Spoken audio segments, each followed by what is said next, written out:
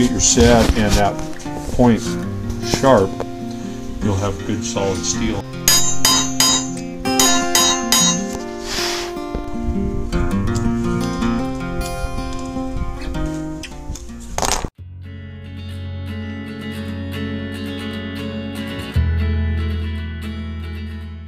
Generally, a lot of people will take the long straight edges.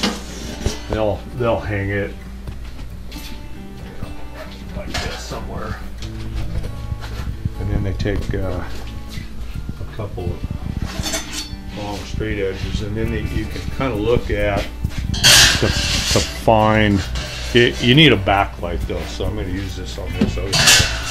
So you're on your straight edges cross. See, this side here has got it's hollow on one side, but it's got a bump on the other. So that'll tell you where your lumps and bumps is. And the saw is sitting there naturally, so it's going to just hang where it needs to be. So we got a little bit of a bump right there, a little more of a bump right there. You can you see the light through there? Yeah, I see the light point. Right there, there's a bump right in there. Okay, now another way to do it, that's the traditional way, and that's what you'll see being done in some of the Forest Service videos or shows. Okay, I will look through, get a general idea what the high spot is. Okay, so it looks like the bump is on high on that side. And I use a backlight, so this is a straight edge on this side. And I'll go along until I see a little bit of a bump. Looks like right there. And then I'll hammer down.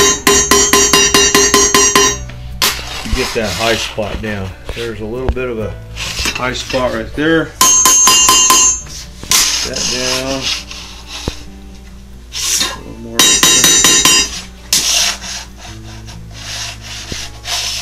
And we'll check, see if I can run my eyeball down the back of that saw and see if it's straight. Now we still have some back in this area. A little more right there. Now it's pretty visible right here. It goes across. It's right lump right there. And being the ridge is going in this direction, so I'm using the hammer face, the long face in that direction. Yeah. Okay. Because you're trying to hammer that lump down right there. So one right there. One right back in here. And a little more right there. Okay, now pick it out. Now I run my eyeball down the back side, and it's just a little bit right there. It wants to dive that direction. So then I'll come back. Yeah, come around this way, Joel. Okay, you see the straight edge where I'm rocking it across the high point? Yeah, I see where the light's pouring through. Yeah, so there's like a hill right there. And sometimes you can take your straight edge and rub it back and forth, and it'll leave a little shiny spot on your saw right there. And you can see it reflecting on the light where the straight edge scuffed the saw steel. So that's all your high spots. And so what you do then is you hammer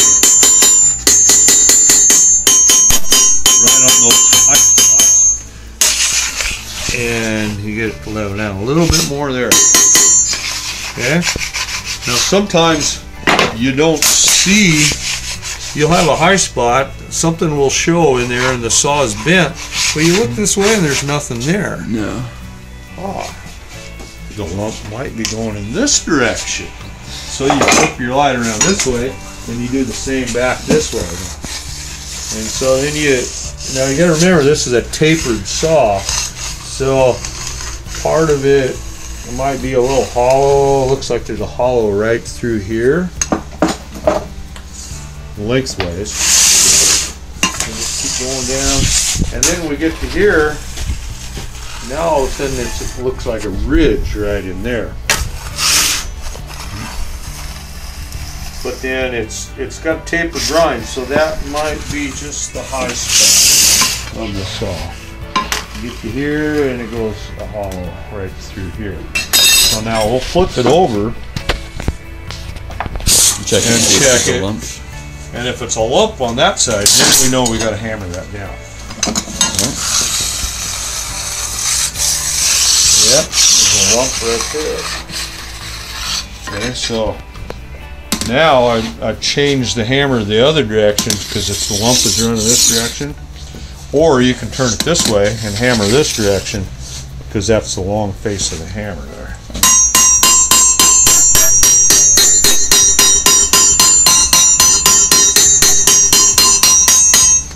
And that's as far as it goes. So that got most of it out right there.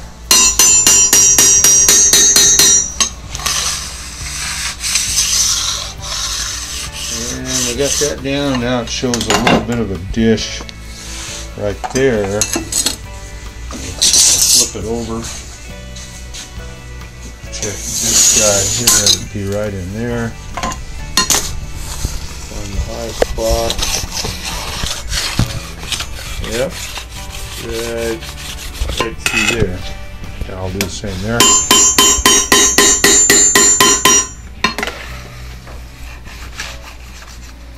More.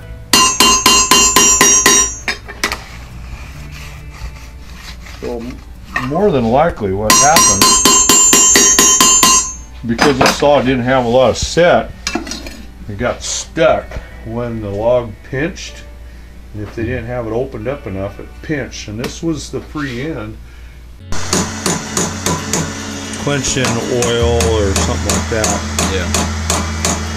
Where soft steel is not quenched, the hardness is determined by the recipe of the amount of carbon that's in it. Take a little more. Watching that black strip at the top. It's pretty bright all the way